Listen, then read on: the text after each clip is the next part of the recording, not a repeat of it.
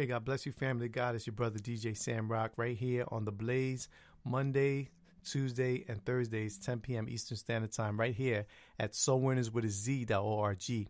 We also have full episodes. I know I used to mention it before, but I never realized that on the TuneIn radio app that the Blaze wasn't really on there as podcasts. They were only on there when we streamed live. So I made it available on TuneIn, the TuneIn radio app. If you don't have the TuneIn app, it's a great app. It's free. There's a premium version, amen, that you could get as well.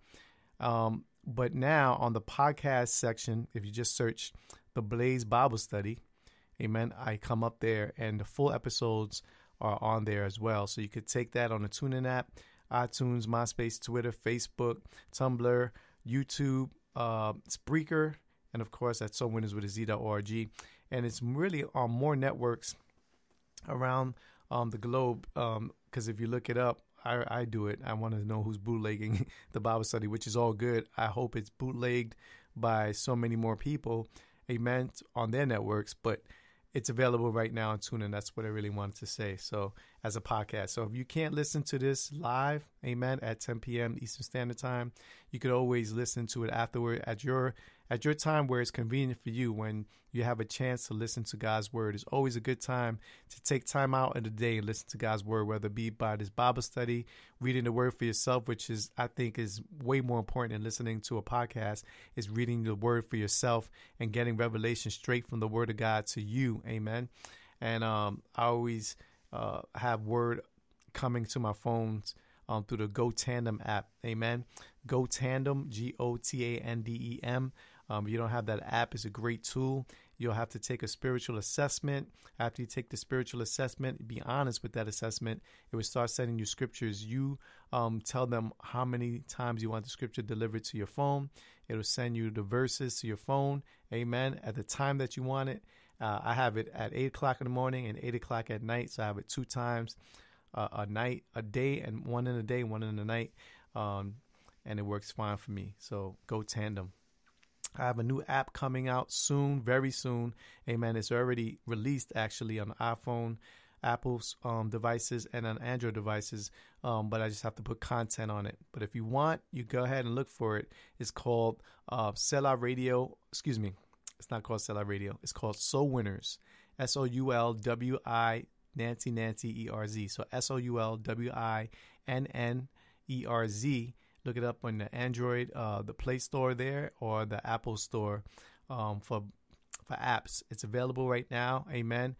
Sign up so that way you could get the pre-launch, amen, app. And then when I launch the app, I'll announce it. Amen. So God bless you. I hope you have been enjoying this series we're doing called The Conscience. This is part 2. We're going to talk about what God has given us all at birth. He gave us all a conscience. I believe even before we were born, obviously we didn't know what was going on in the mother's womb, but God did. He was knitting everything together. The DNA, the strands of the DNA, our mind, our conscience, and then he even started writing out our life in a book. Amen. That he knows the days of our lives. The days of our life are numbered. God knows the exact time from the time we were born to the time that hopefully we meet him as King and as Savior in the air, right? When our spirits rise up, our flesh goes to the ground, and he came to save souls. He wants to save our souls. He wants our souls saved. Amen. And it's not that we have a soul. I believe we are souls, right? So we are a physical body. We have a spirit. We have a soul. We are 3 people, three things in one. Amen. As human beings. But I believe while he was in the secret womb, the secret place of our mother's womb, he was knitting everything together. And he gave us the gift of a conscience. The conscience is 2 words. Gon is the Latin word for with, and science is the word that means knowledge. So we are born with knowledge. Knowledge of what? Knowledge of the sense of right and wrong. We know what's right and what's wrong from birth. But the problem is, if you don't have the Holy Spirit, the one that Jesus promised to send, and his promises is all good and yes and amen. When you're saved, you're born again, you have the Holy Spirit of God that governs over your conscience, teaches your conscience, directs your conscience. Amen. So now you have the Holy Spirit God. Amen. Not it, but God, the Holy Spirit, right, in you. and he's teaching your conscience. Because before we were born again, our conscience was like really kind of loose. It would kind of tell you what's right and what's wrong.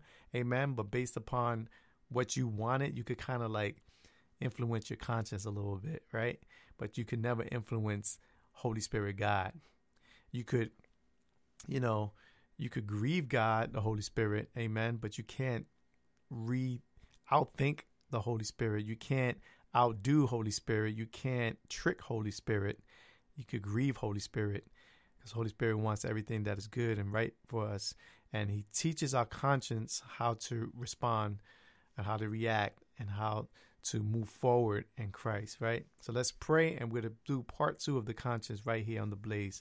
Father, thank you, Lord, for today. Thank you for tonight. Thank you for this evening. I pray for all my brothers and sisters right now in the name of Jesus, that you would reach from this podcast, reach their ear gates, that would transfer to their mind, to their heart, Lord God, only the way which you can do, Lord God. Pray salvation for all lost family members in my family, and for every lost family member in the families represented of everyone listening right now.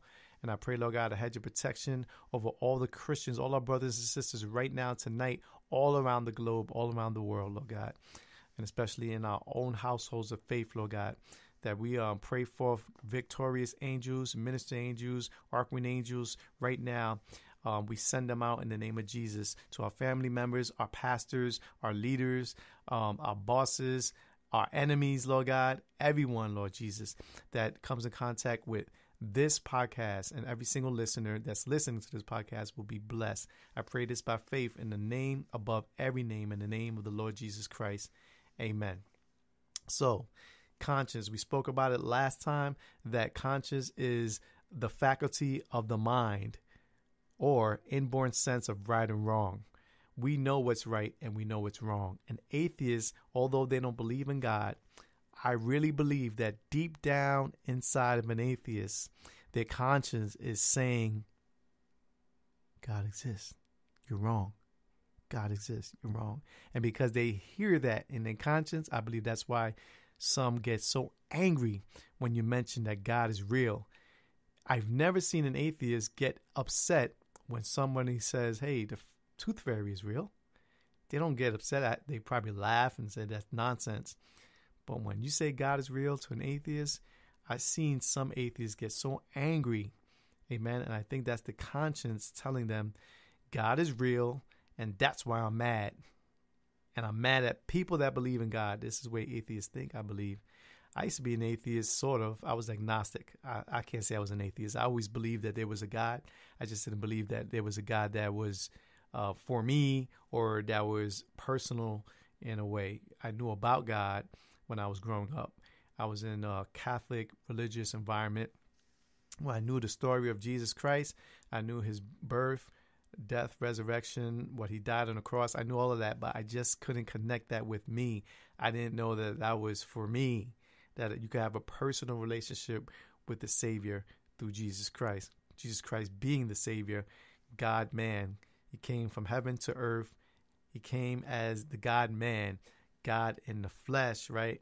In the form of a man, he came to show us the way, the truth, and the life. And he is the way, the truth, and the life. So God gives us a conscience. We're born with it. What a gift, right? We know right from wrong. And because we have a conscience now, we could judge moral character. Like if somebody is in a position of leadership in a church or in your job or in your school, and you see them acting crazy outside of that leadership position, you know that their character is not right. And I think they know that their character is not right. It's just that, you know, a lot of young people say when it comes to the issue of same-sex attraction, sex before marriage, party life, drugs, and alcohol, young people always say, you know, I'm going to live it up now. Then when I get older, you know, I'll probably start settling down and, you know, turn to God. They actually don't. They're dulling their conscience because they kind of know that that's wrong. But since the Bible says sin is pleasing for a season, so I can't knock them by saying, well, I had fun doing this. I actually had a youth years ago say, I love to have sex. I just love it. And she was in church. She knew scripture and everything because the Bible says sin is pleasing for a season, right? So I believe that they're kind of like dulling their own consciences, telling themselves, you know what? I know this is wrong now, but later on I'll clean up my act.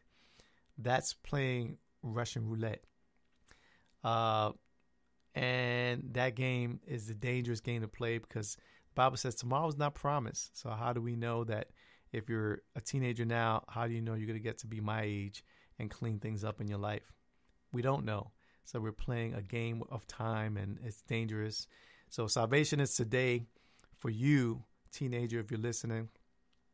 You're never going to get things right. Only God can make things right in our lives and work it through our lives. So don't try to clean your act up because you can't clean your act up. So you might as well do either one or two things. You might as well live a life of faith in Christ, or die a life without Christ and then die again and live eternally separated from God. And the second part is not cool. First part is amazing. Second part is not cool. Let your conscience speak to you right now. If you're not born again, then we have to rely on your conscience right now. I speak to your conscience right now in the name of Jesus. And I speak to everyone's conscience right now. And being that it was created, given to us by God, I believe a Christian has the authority to speak to the conscience and say, look, you've been here since I was born, so you might as well bow down to God who gave it to you, who gave us the conscience, right? So the conscience has to bow down to its creator, amen, its gift giver, which is God himself. So I speak that your conscience will just lead you in the right direction. And once you get to the position of, okay, surrender, I surrender, I need Jesus, then you could start the process of admitting that you need Jesus. That's a great thing. Once you come to a point where you admit that you need to be saved, that you need to be forgiven for your sin, once you get to that point, you're on your way, because you'll start believing the word of God once God shows up in your life. And you'll be like, wow, I'm a different person. The litmus test of Christianity in my life was when God changed me. Because I was like, okay, God, if you could change me, I'll follow you forever, because I know who I am, you know. And did he not change me? Yes, he did. And people say, you were always a cool dude. You're already cool. You're already good. I was like, wow, they didn't know. That's how hidden my sin was from their eyes, I guess, because I was nowhere good. But I guess compared to whoever they were comparing me to, okay, maybe I didn't do as much evil as another person. But without Christ, I could never change. I always tell people, if I could have changed myself before Jesus, I would have, right? Why wouldn't you want to change your life for the better? I was going on a slide down to hell, amen, the way I was living before Christ. So thank God for the conscience that he gives us. And with that conscience, now we could judge moral character and human conduct. Human conduct, Christianity is not, behavioral maintenance. Like, we're not behaving good because we're Christians. We're actually being led to do good things by way of the Holy Spirit. We have no self-control, the Bible says. The only one who has self-control is the Holy Spirit. Holy Spirit, God in us, and every single believer, that's the only good that comes really out of us. Because the sinful nature, and there's always a war between the flesh and the spirit. My flesh wants to do whatever my flesh wants to do, and the spirit says, nah, that's not good. No, you shouldn't do that. And then the conscience is still there saying, that's wrong, that's right, that's wrong, that's right. But above the conscience and every believer is God, Holy Spirit. Amen. He's teaching the conscience. Amen. Directing the conscience. So if you're not born again, you just have a conscience. And be careful with your conscience, because you could actually, if you really want to do something and you know it's wrong, you could actually convince your conscience to say, you know what, it's not that bad. So, it might be wrong, but it's not going to hurt nobody. You could basically talk yourself into a whole lot of mess. But when you have God, the Holy Spirit, you can't trick the Holy Spirit. You can't trick God, you can only grieve God.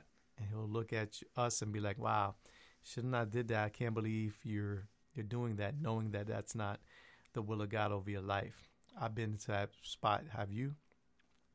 Okay, so let's get into some scriptures. I left off in Titus 1:15. I read that last time. Everything is pure to those whose hearts are pure, but nothing is pure. Nothing is pure to those who are corrupt and unbelieving, because their minds and consciences are defiled. Such people claim they know God. So this is amazing that these people that were just described as being defiled, same people are being said that they say they know God, but they deny him by the way they live. So this is great. You can really tell true Christians from fake Christians by the way people live. So you can have somebody that's been going to church for 20 years and they did all the leadership things and they're in the worship team, they preach, they're evangelists, they do everything. They're out doing evangelism in the streets and they know the word of God. They could quote you scriptures. And then Monday, Tuesday, Wednesday, Thursday, Friday, Saturday, they're, beating their wives, acting crazy, hanging out after work, drinking, smoking, going to clubs on the weekends. And then back on Sunday, they seem to be like cleaned up. Well, people could fool people, but no person could fool God. So in this scripture, in 1 Timothy 1:16, such people claim they know God, but they deny him by the way they live. They are despicable and disobedient, worthless for doing anything good. That's the word of God on it. Sounds like I said it, but I didn't say it. It's the word of God. And I'm like that running back in football, that, the lead blocker. I put the word as my lead blocker and I go right behind them. Amen. So that way I ain't going to get tackled for that. 1 Timothy 4:2, the Bible says, these teachers are hypocrites and liars. Wow. They pretend to be religious, but their consciences are dead. A dead conscience is a dead life. A Greek word for dead in this situation is seared. A seared conscience. There are religious people out there and their consciences are seared. They're like, it's just not right. Your conscience also has the ability to give you hints of something not being right in another person. It will tell you all the time, that's not right, that's wrong, that's right, that's wrong. But it even gives you like a sense of when other people are doing something that just is not right.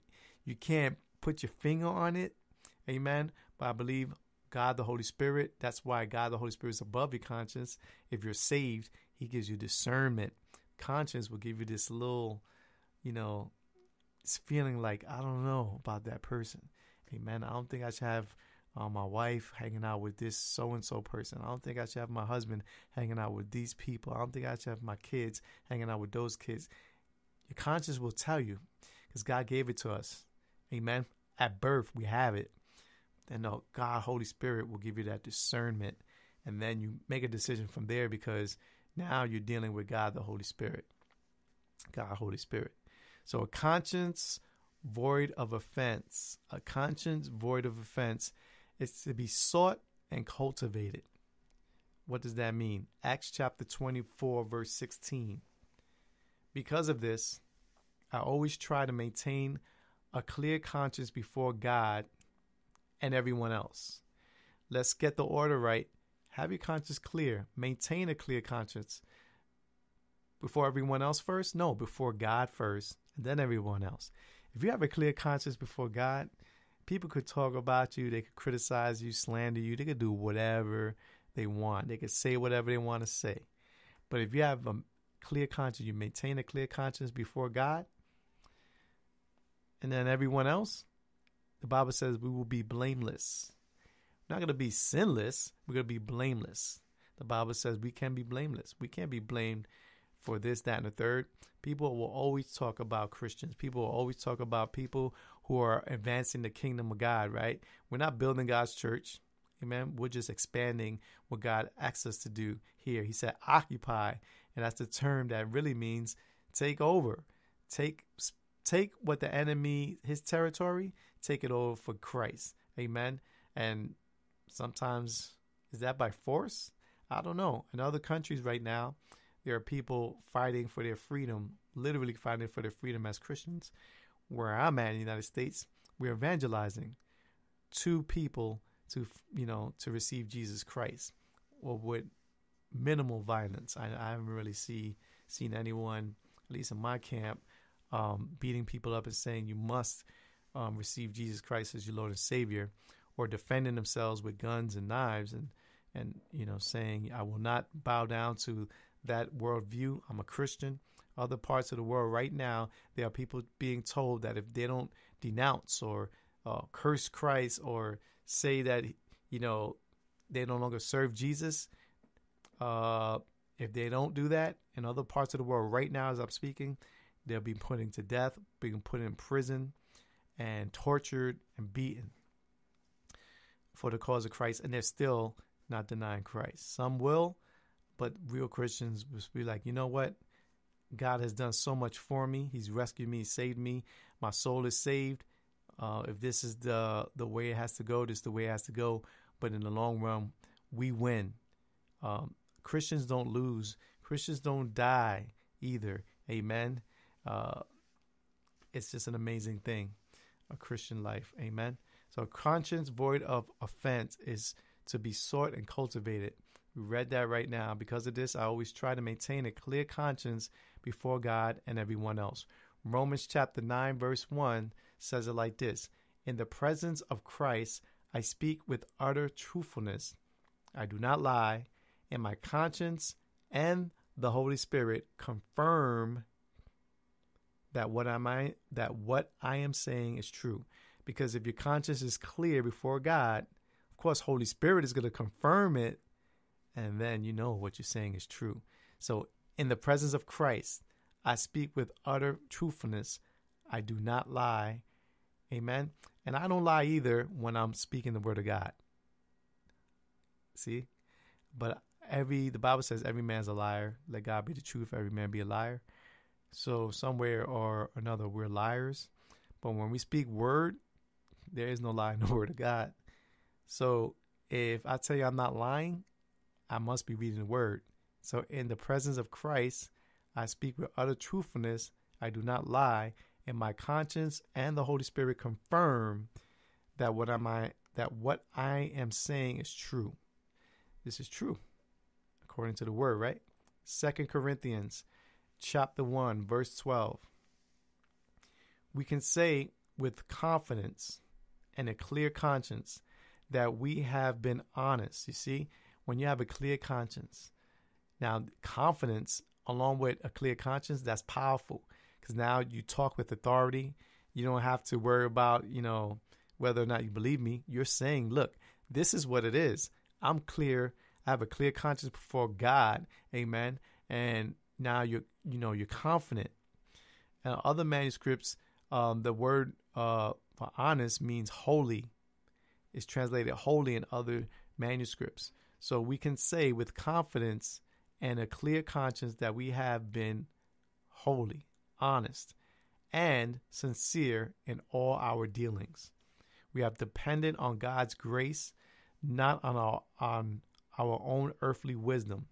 It's a very important statement for any Christian leader to say, amen, that we're depending on God's grace, not on our own earthly wisdom. Can you imagine if we went out there as Christians and just randomly spoke about God with our own earthly wisdom? We would be put to shame, more ridiculed than we're ridiculed now, called more names than what we're called now, and ultimately we'll be in disobedience of God's word, and then we'll be basically outsiders of God. Because if we're not saying what God said, and my motto for the rest of my life is this: I don't want to waste words. I only repeat what the word says. Point blank, period. So if we're just speaking with earthly wisdom, nothing's happening. Those words will fall to the ground. But when you speak the word of God, amen, then we're talking. This is how we have acted toward everyone, and especially towards you. That's what Second Corinthians chapter 1 verse 12 says. I believe that's the Apostle Paul speaking.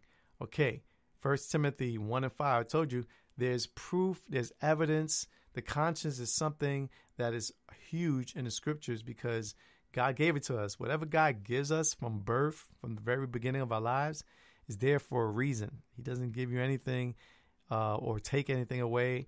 And this is where the argument always comes up. So if he's giving us things, why are he's allowing babies to be born with all these difficulties and mental illness and retardation and all this stuff, Down syndrome and all this?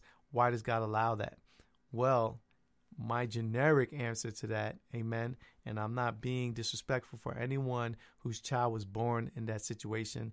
I could tell you stories of our own children that were born with defects and have died, amen. Our child that we have would have been the 7th child to live, but through God's sovereignty, I don't know what it was, that he was just allowing 6 of our children to not be here on earth with us. But we trust and believe that those children that we lost here on this side of eternity is waiting there on the other side of eternity. So my generic, respectful answer to that question would be going back to the fall of this world. We live in a fallen world. God is not up there saying, okay, I'm going to do this to this family because that family doesn't deserve a healthy baby. He's not doing that. We're dealing with a fallen world, fallen nature. Also, my generic answer, also from my experience, medicines, medications, all this stuff, unbelieving doctors, atheistic doctors, evil medical fields and professional people are putting drugs in our system, amen, during pregnancy and during all this stuff, and not really taking responsibility for the defects that those injections, shots, drugs, and all that other stuff is causing to our babies. Very few of them, I don't think if any, will admit if something went wrong during your pregnancy due to their negligence or due to their mistake.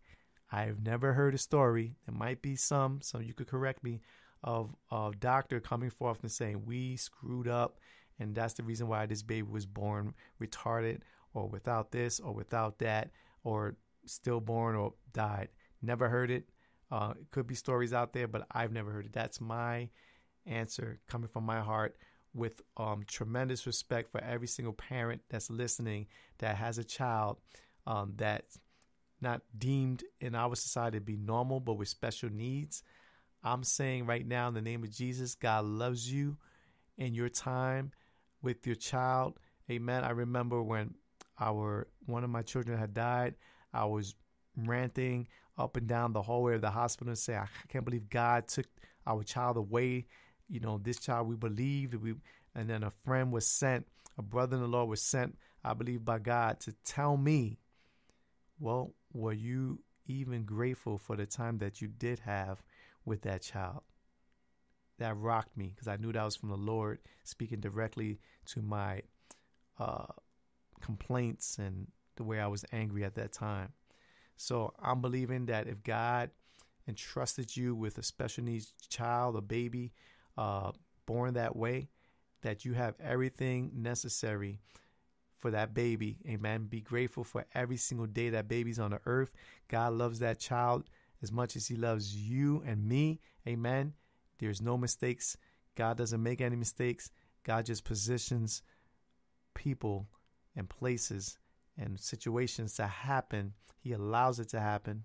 Amen. For reasons that we don't know at the time, but you will see, sometimes you will see, amen, in the long run, what the hand of God was doing. But ultimately, the love of God will show up in all those situations. So I agree with those who lost children. Amen. I know what that feels like. And for those who are raising children with these mental challenges and all of that, trust in God first and foremost and love your child. Amen. Love your child. The conscience, we're all born with it. Amen. 1 Peter chapter 3, verse 21. And this is a picture of baptism, which now saves you by the power of Jesus Christ's resurrection. Baptism is not a removal of dirt from your body.